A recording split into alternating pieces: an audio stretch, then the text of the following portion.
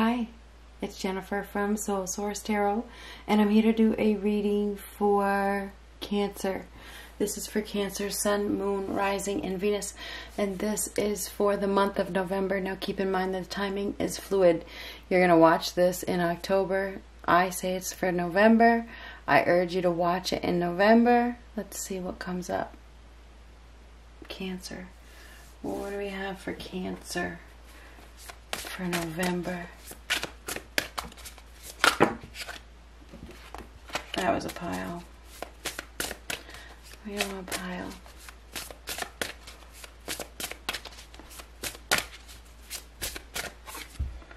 Ooh, Seven of Cups. Choose wisely. Options. You're going to have to choose wisely. Think about your options. You're going to have multiple choices. Choose wisely. There'll be some wrong choices, and there'll be one right choice. So you're going to have to really think about it. Take time alone to think. Yeah.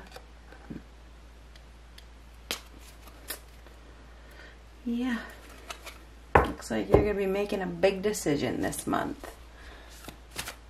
You want to go this way? You want to go that way? You know, which way you want to go? North, west, east, south? Up, down? What do we have? What do we have for Cancer? Difficult choice. Choose wisely. What you own owns you. Is this what you really want? Two of Cups. This is about a partnership. You have a choice between two different people. You do. What are you going to do? It's a big, big, big decision. So yeah, you got a choice. It's a big one. What does your heart want?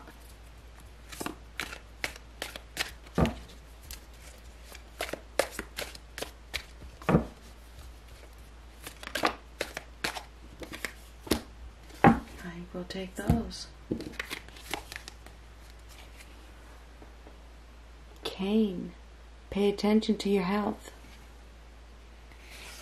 Bull.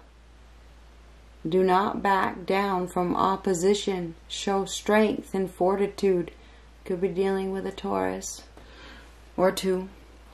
Cain. Pay attention to your health. Choose wisely. You know, when you don't choose with your heart, it affects your health. This person appears to be alone. You know, growing old alone. Nobody cares. Nobody cares. This person may have a lot, but nobody cares. You know? So, you know, you may need to choose wisely. Like I said, what you own owns you. Your house, your business, your cars, all that is one thing. Love is another.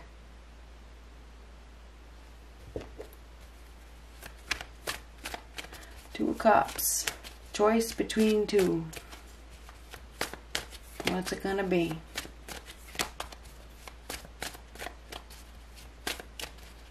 You have a potential soulmate here.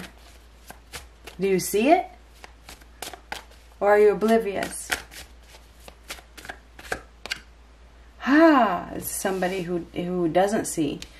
High Priestess reverse. Lack of spirituality. May think that they know, but they don't. Ignores intuition. We may have somebody here that is overly reliant on psychics or tarot readers or something like that. Doesn't listen to their gut at all. Will not listen to any advice. Somebody that ignores themselves. You could also be dealing with somebody that isn't very feminine. Not very feminine at all. Could be you, could be a woman, another woman. There's a woman here that isn't very feminine. Doesn't have a lot of femininity about her. Holding on. Somebody's holding on to something. Obsessed. Obsessed. Greedy, selfish. Ooh. Death, the end. Happiness. So this is the end of something. It's the end of a life. It's the end of a cycle. It's the end of a situation, which allows a new beginning. Somebody has been in a state of denial. They haven't been listening to their gut. They haven't been following their heart, which we already identified.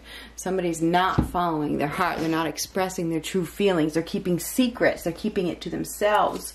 I do think that there needs to be an expression. Somebody needs to express their feelings, but they're very, very stubborn. We have somebody here that is stubborn as hell. And the death card is an ending. It's a profound life change. So it is... it's a separation. The death is a separation. It's a loss. It's the end. Okay, death is an ending. I know people don't want to hear it, but it is. It's the end. It's the end of holding on. It's the end of life as you know it. Okay?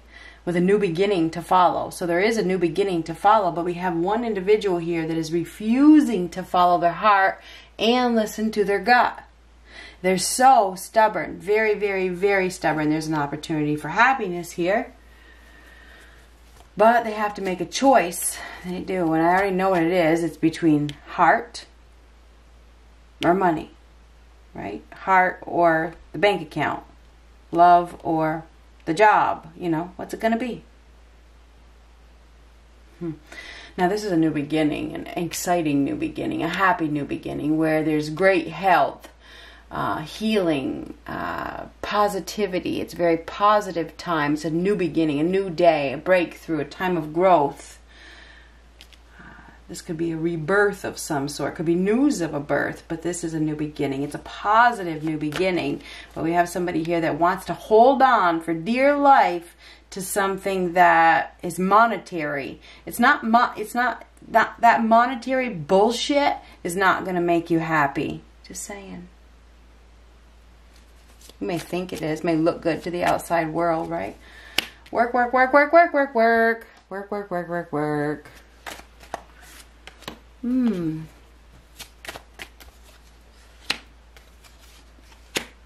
Yeah. So, thinking. Thinking about your next move. Not taking any action. You're probably pointing the finger at somebody else because that's what everybody does, right? Oh, I'm going to point the finger at them. Well, that's the easy way out. So, we got somebody here that is thinking. They're thinking about the ending. They're thinking about what has happened. They're thinking about their next move. They can't follow their heart because they're fearful. They're very negative. They think negative. They don't like to give in. This person is very stubborn. They bury themselves in their job because that's an easy way to mask their feelings and to hide their feelings. If I just focus on my job and my work, I don't have to focus on my feelings. So I'm just going to, that's the best route to take at this moment. That's what's going on here. But we do have an opportunity for happiness, and somebody is being guided to go after happiness, but they are very intimidated. I do think there's an intimidator here. There could be a bitch among you. This person is very intimidating. I do see intimidation here. Somebody may be working with a bitch, and it's hard. It's hard to communicate with this person. This person is hard to love. They are hard to deal with because they question things. And when somebody questions things, it's easier to just run than to answer those questions. So that's a problem. That's what we got here. You can't run away from problems. You need to be able to face them. If you're looking for extreme happiness and something long-term that's going to last forever, communication is key. You can't run from communication. So I think that there's going to be somebody is guided to open up. They are guided to confess their feelings. They're guided to go after what their heart wants and face opposition and not run from it. Put in effort. If you want a relationship to work, put in effort. Don't run from it. We have somebody here that gives up prematurely. They give up instead of putting in effort when they should be putting in effort. I do have the Tower on the bottom, which is well, we all know what the Tower is. It's a major disruption. It's a shock, a fated event, a change, a life change, a major life change that forces you to take action. So be prepared to experience a major disruption. It's like a tornado hits, okay? This is like a tornado to me. Okay, it's like a tornado hits, okay? And your whole world comes crashing down, and you have no choice but to make a move. So you got to make a move. You're going to be making a move this month. You may be rebuilding. You may be rebuilding a new foundation. You may be going someplace. You may be changing your plans. You may be doing a new roof. Maybe you got to build a new roof. I don't know what's going on. Whatever is going on, I feel like you have been struggling. You've been struggling a lot to let go of some sort of obsession. There's an obsession here, and it's struggling to let go, struggling to release, struggling to be open-minded, you know, and to express. It's like, express your feelings. Don't hold them in. And I know, Cancer, you're really good at expressing your feelings. It's either you think about the upright versus the reverse. In some ways, you're really, really, really good at expressing your feelings. You're very, very emotional. But if on the other hand of the stick, you know, or whatever, the other end of the stick, if you think about the teeter-totter, okay, whatever. On one hand, you're really, really good. Some days you can express your feelings like you can't even control yourself. Your feelings just come out. And in no time, you're on that other end where it's clammed up, okay? It's like, nothing's coming out. Done.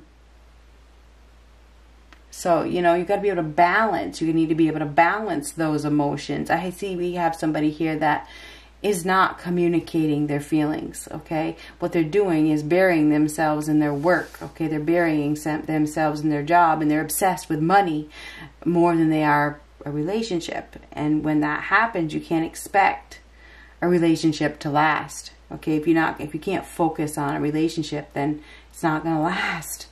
So anyhow, I think that you're going to be communicating, or you're going to be dealing with an individual that may be looking for some attention. This person may want, you know, you to be a little bit more committed to them. You know, somebody may want a commitment. You may have an opportunity to get into a commitment, a new commitment. This is new commitment, you know. Some of you may even be, you know, getting engaged to. I mean, I know I'm changing that, but there could be an engagement here, or birth. Somebody's commitment could be stepping it up to the next level, should there be communication where somebody expresses their feelings. Now, that Page of Cups reverse is sad news. Okay, that's sad news. Could be, you know, a rejection, somebody getting their bubble burst, you know. Somebody's bubble is being burst. There's a rejection. There's a one-sided, what's the freaking word for that? Unrequited love. And there could be an unrequited love situation here. Somebody may be with somebody that they are not well suited for. They're not well suited with. There's not any attraction, like I said. And whether it's you or the person you're with, this is like a one-sided relationship where there's no real attraction. There's no love there. There's no sexual attraction. This is like a man with a woman that isn't very feminine. And I know that we have that in same-sex relationships, and that's okay.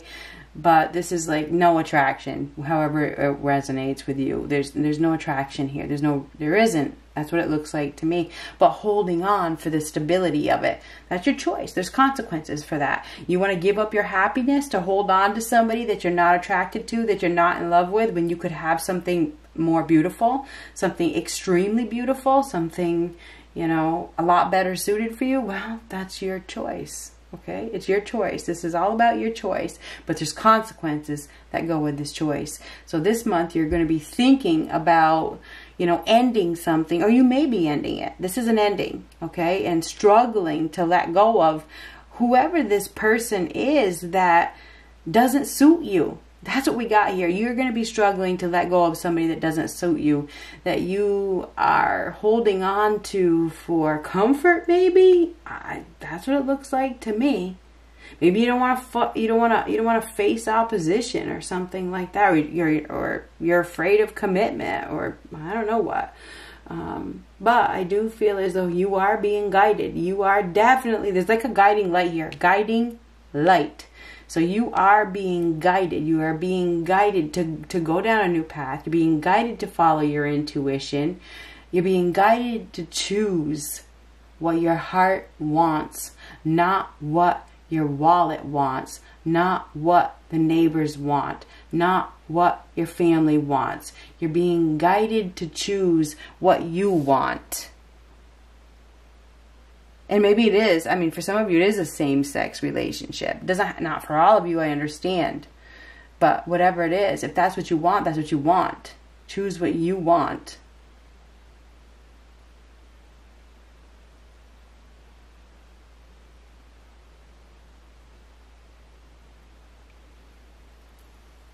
Good luck.